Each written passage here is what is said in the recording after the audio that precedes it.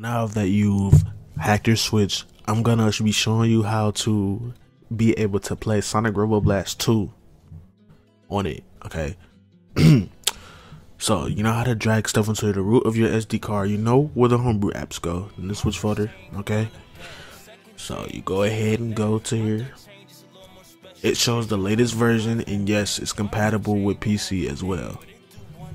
It might take a little while to port over like the new version onto Switch, but nonetheless, they still have did it up to this point, so I really appreciate them. So you go ahead and download this.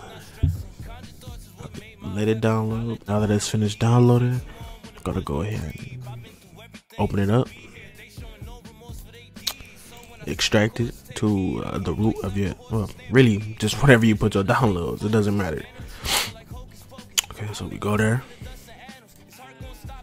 Go ahead and go to the files.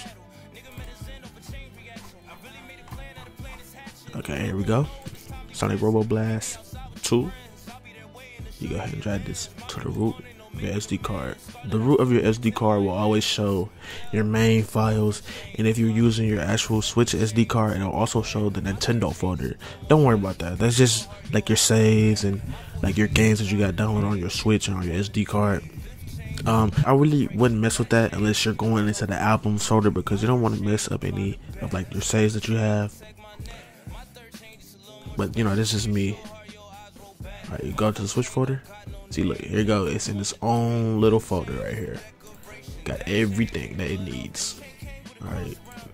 Oh, and just to let you know as well, you can use mods on this junk as well, but some of the mods aren't compatible with Switch. I've tried. Bowser is a perfect example. It doesn't work for me. It just crashes the game. But yeah, but aside from that, everything else really works. Like, you know, Shadow, Silver, Mario and Luigi, Yoshi, Kirby, and all that stuff. It works. Even like the level mods. One that I don't recall working is like the Sonic 06. It worked, it booted up, but like the textures was a little like warped. It was like red. So I mean, I really wouldn't call that a win, but hopefully they make it compatible as well. So all we can do is just hope. Okay, here got my Sonic Robo Blast. I'll go ahead and show you exactly everything that I have in here. Now, just to let you know, when you play online and you choose to play with mods, if the server has their own mods, it'll be automatically downloaded onto your Switch, and it'll be located in the downloads folder. It'll be a lot of outdated mods, so just make sure you get rid of them. Yeah, it even shows everything. See, I set it up a little personally because sometimes I just want to use the characters, not like everything that comes with it. See, here go this right here, the Mario Bros. Sonic. Samus also doesn't work. I tried. Well, not on Switch, of course. So yeah, you got everything. They got the Bowser mod I was telling you about, Mario Bros, Kamek, all this good stuff. These work perfectly fine, like modern Sonic. Sometimes it crashes the game, but it really depends on what I do.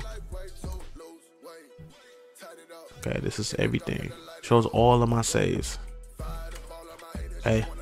Oh, and also if you play on PC, you can just, it's the same file setup. You can just take your save from your PC and just drag it onto your Switch, and basically you can just go back and forth with, you know, if you really wanted to.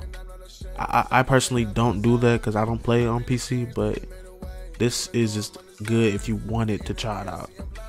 Okay.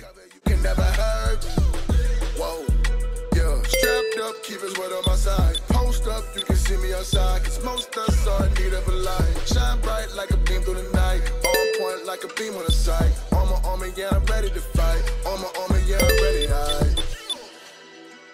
The man in the setting, you better be ready for war. I'm with the photo, so know that it's steady for sure.